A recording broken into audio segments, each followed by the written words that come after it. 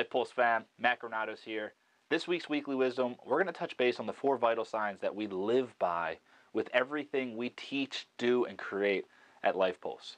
See, these 4 vital signs are so important, and there's 4 of them, just like a car, but living in just one of these vital signs is like driving a car with just one wheel.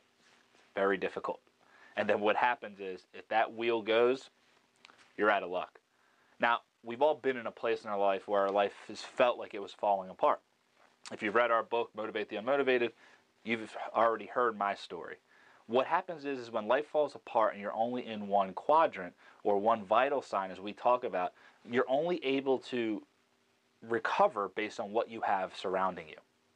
So, if all you're doing is focusing on your professional life, or all you're doing is focusing on your internal life, or all you're doing is focusing on the relational or the physical, if one of those goes away, and that's the only one that you have, just like a car with only one wheel left, you're not going anywhere.